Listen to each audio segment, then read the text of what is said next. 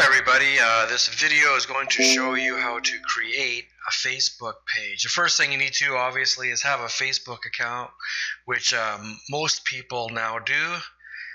Then what you need to do is you click right next to the lock here, there's this little drop down arrow, you click on create page, and then you'll be redirected to a new page.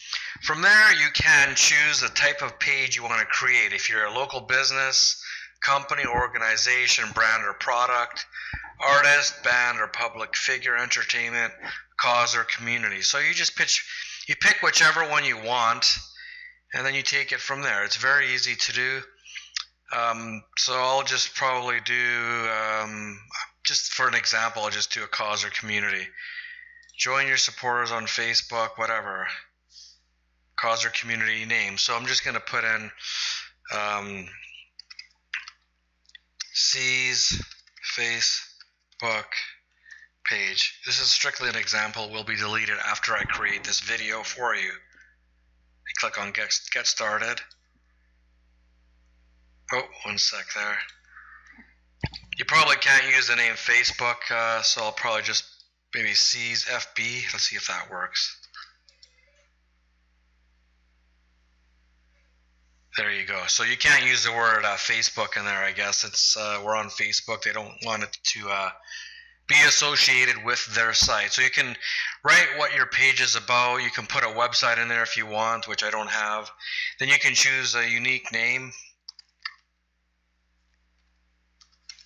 C's FB page or whatever you want to do. You can have, if you want to have spaces in there or whatever. And then from there, you click on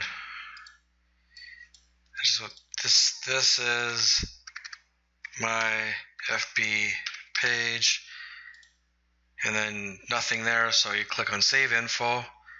Someone has already taken C's FB page, take another one, so okay, hold on. So I just changed it to C's random page, so I'll click on save info. Oh my goodness, someone's taken that too. So I changed it to numbers just to be really safe for this video. Oh, what the hell?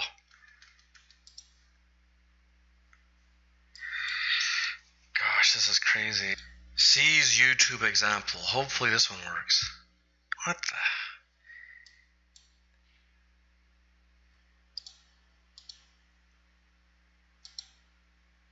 How can everyone have these addresses? This is ridiculous. Finally got it figured out. I took the spaces out of the name and now it worked. Anyways, so you can upload from your website.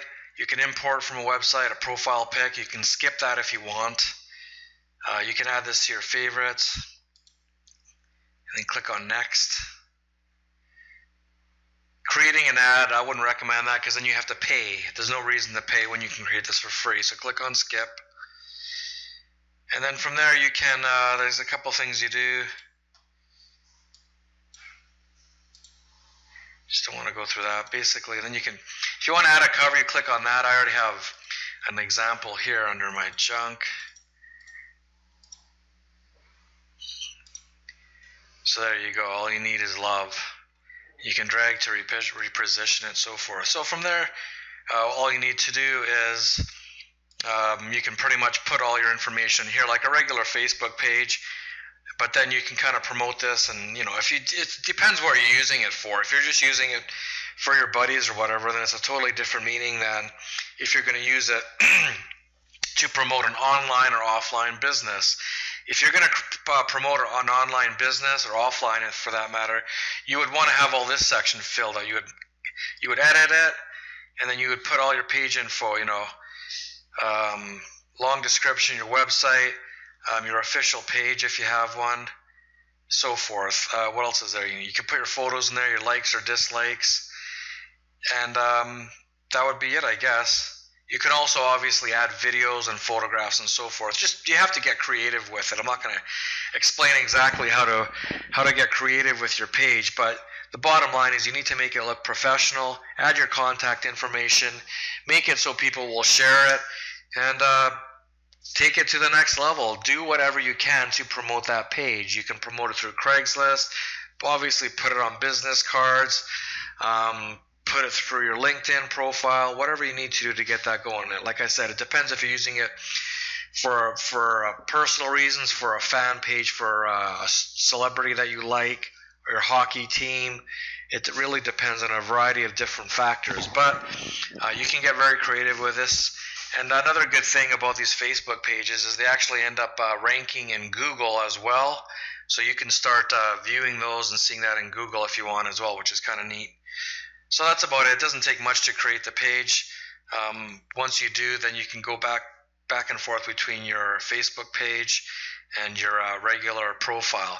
But you do need an actual Facebook profile before you can create a fan page, a Facebook page, because you cannot create a Facebook fan page or a Facebook page, which is the same thing. You cannot create any of those without actually having a Facebook personal profile prior to creating those pages. You need that first.